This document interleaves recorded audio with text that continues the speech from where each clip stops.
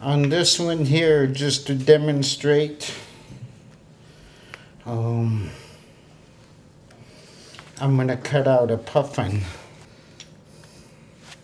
So, so you were using there's a coping saw here.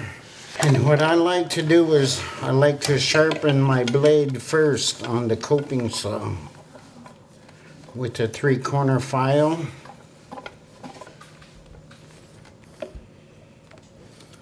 Okay, I gotta get my file.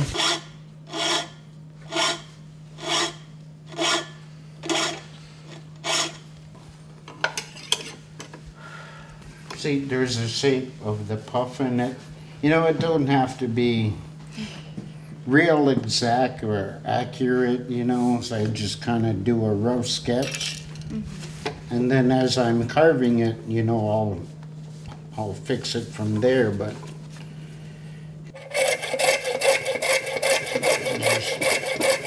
there's a turn there, just turn it slightly a little bit. Just keep cutting.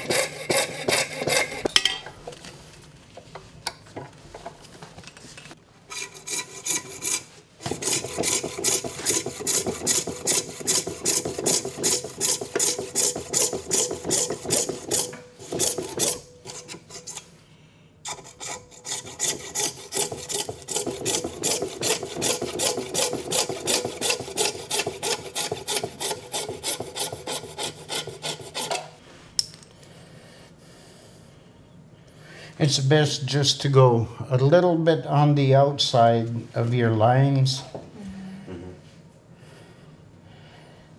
You can always take off, but you can never add on. You can clamp that pretty tight without worrying about it cracking. Yeah. Just enough to where it, you know, it's not going to move while you're either cutting or filing.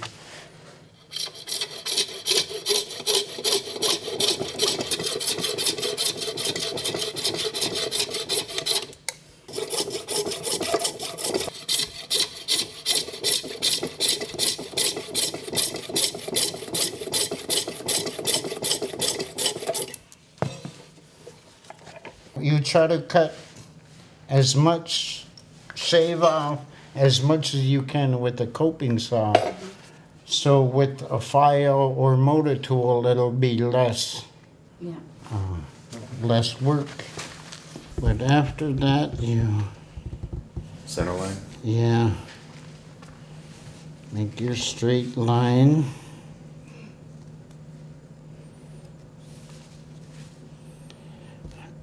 And then another couple lines to cut out what's not needed.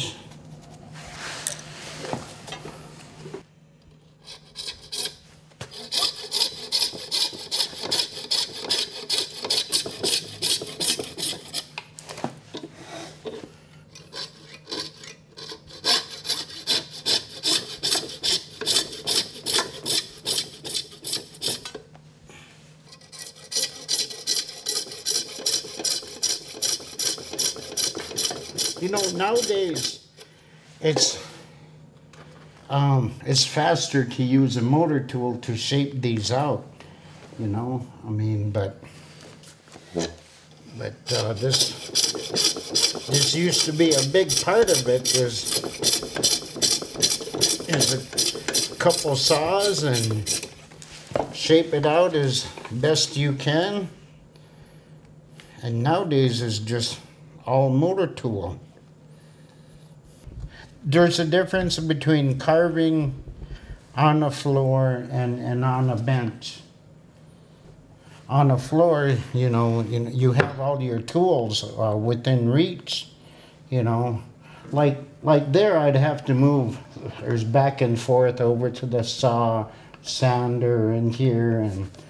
But on a floor, I mean, I don't know whether it's just the old way of carving or, you know, I think to carve on a floor is more enjoyable. Now I'll work on his feet. little bit.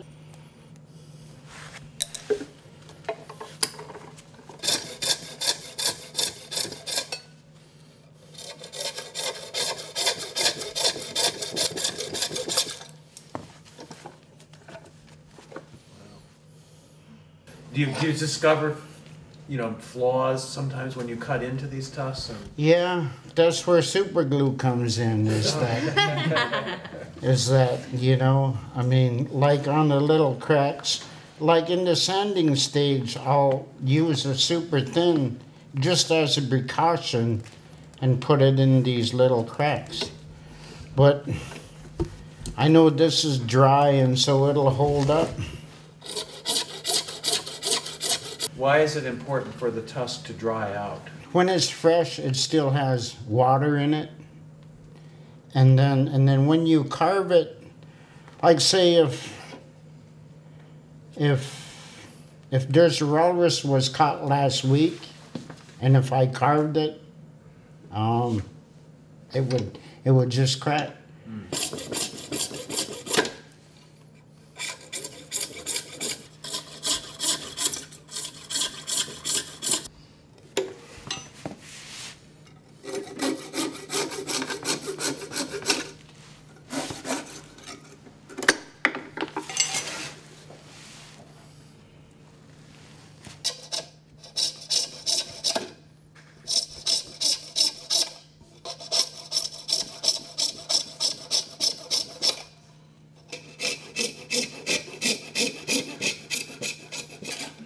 See, back in the old days, they carved in a community shop, and every, you know, there was carvers all around, and you would visit with, you carved with like your uncles or your dad or relatives or other members of the community, and you would, they'd mostly be quiet and just carve, and once in a while they'd take a break and talk about whether, you know, it'd be carving or whatever, but, you know, everybody just enjoyed carving with each other.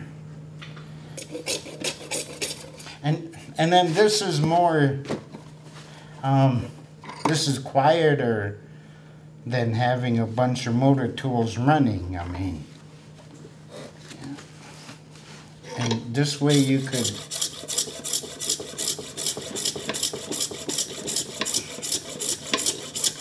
have more time with, you know, take your time and just carve.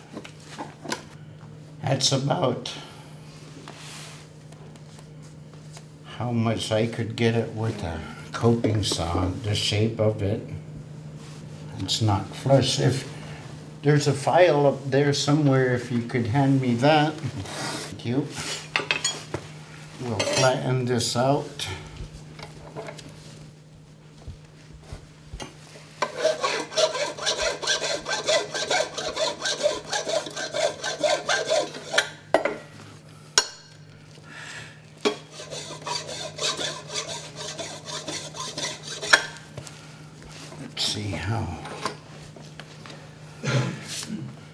See if it sits.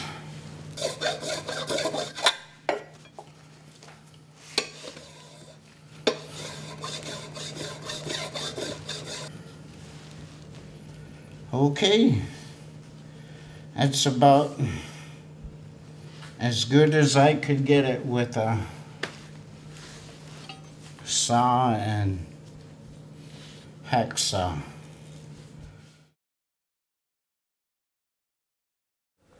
I started shaping out a seal out of one of the female tusks. I draw a seal out first. There was one solid piece. I just cut out the bottom first. It was kind of an angle, the tusk itself. Need to improvise on how I'm going to cut this, so I'm going to start with a critical. This is a narrow side where the body meets the flipper. So this is critical.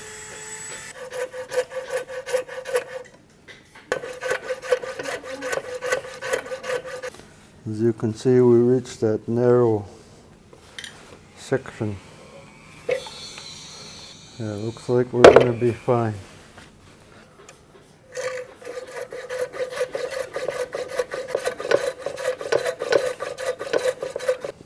There wasn't a twist on the ivory. I would have went ahead and cut all the way to the neck. That's about the end of the twist of the tusk, so I'm gonna go ahead and stop my cut there. So I'm gonna compensate the angle from the front. So I didn't leave the tail out so I can carve it into the tail. I'll draw that in a bit here.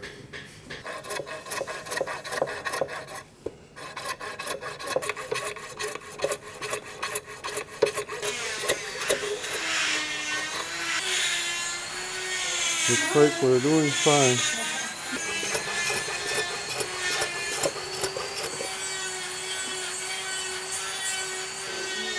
From the tusk itself,